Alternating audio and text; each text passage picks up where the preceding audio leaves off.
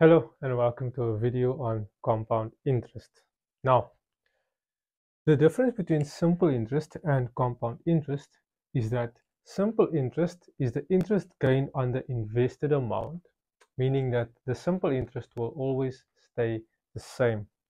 However, the compound interest will grow based on the invested amount and the interest, meaning that the interest is always growing. So for simple interest, the interest will stay the same. For example, if the interest amount is 100 Rand, okay, every year your invested amount will increase by 100 Rand. However, with compound interest, depending on the rate, compound interest will grow based on the previous value. Okay, so if in the first year the interest was 100 Rand, in the second year the interest could be 150 Rand, and then the third year could be 200 Rand interest. So the interest is increasing, okay, every year. However, with the simple interest, it would remain 100% for year one, for year two, for however amount of years that you are investing in. Let's have a look at the graph between simple interest and compound interest. Now, in this graph, you can clearly see that the amount that you invest at the beginning could be $100 under 10% simple and compound interest, with the purple graph indicating the simple interest and the red graph indicating the compound interest. And as you can see, for the first year, it's the same. And as the years go on, the compound interest is exponentially increasing compared to the simple interest, which remains the same. Okay, and that increases your investment amount constantly. However, with the compound interest, it increases your amount based on the previous value, so you make more as you go with compound. So when you do end up investing, it is better to invest with compound interest. Now, the formula for compound interest is as follows. It is A equal to P brackets 1 plus I over 100 close bracket to the power of N. Now, A is the future amount, P is the invested amount, this is 1. Then you say plus interest rate, which is I, could be 15%, 12.5%, whatever. That over 100 all to the power of N, which is the number of years. Now, let's look at an example where we apply this formula. Now, let's have a look at the first example. Diego invests 18,000 Rand for 6 years at 15% per annum compounded annually. Find the future value of his investment after 6 years and the interest he receives.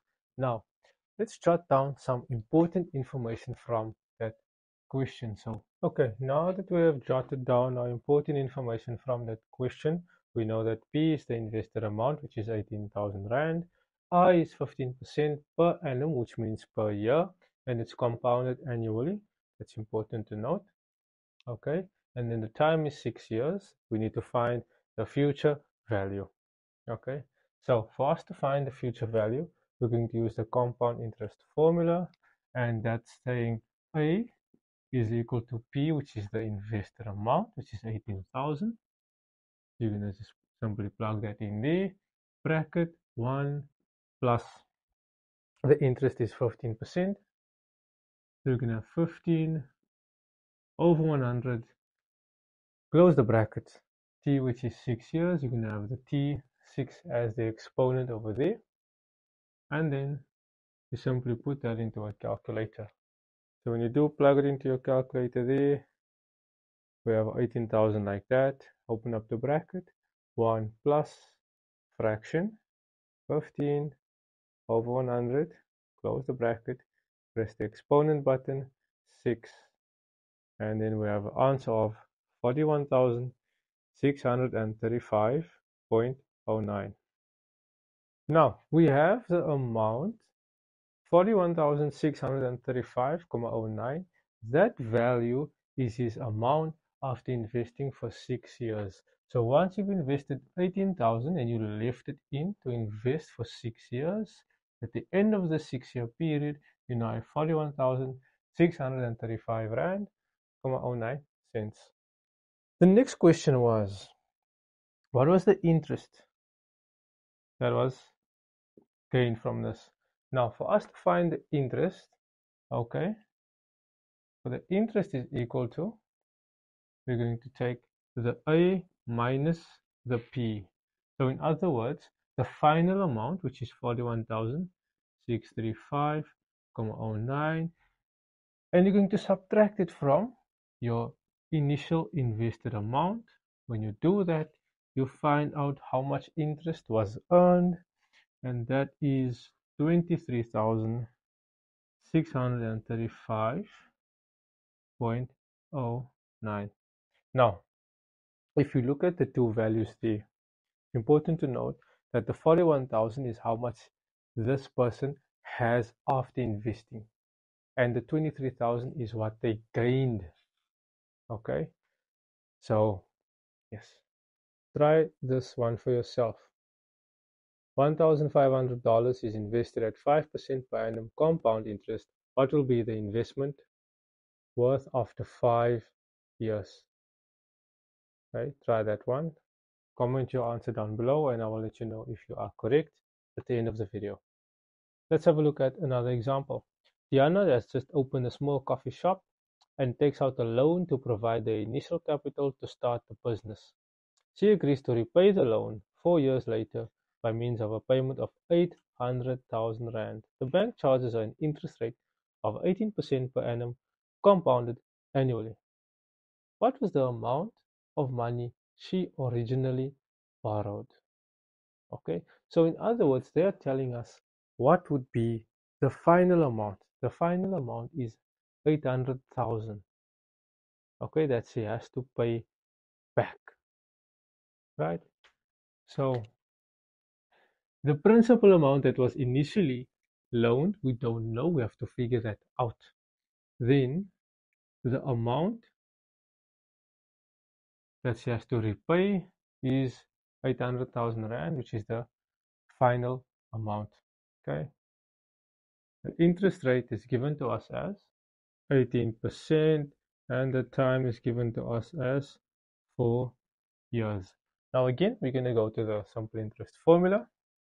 Okay, we know that A is equal to P brackets 1 plus I over 100 close bracket N.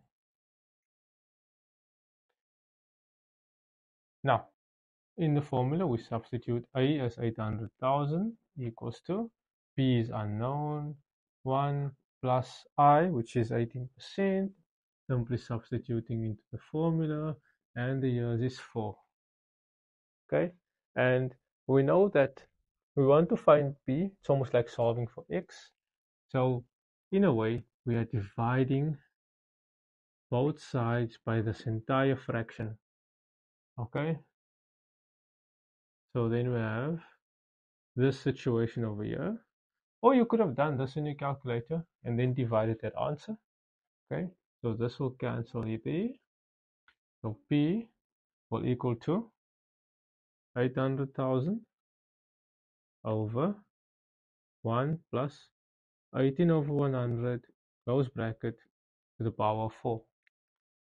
Now to show how we do that into our calculator, we're going to have 800,000 bracket, sorry, fraction, then we have bracket 1 plus 18 over 100 close bracket to the power of 4.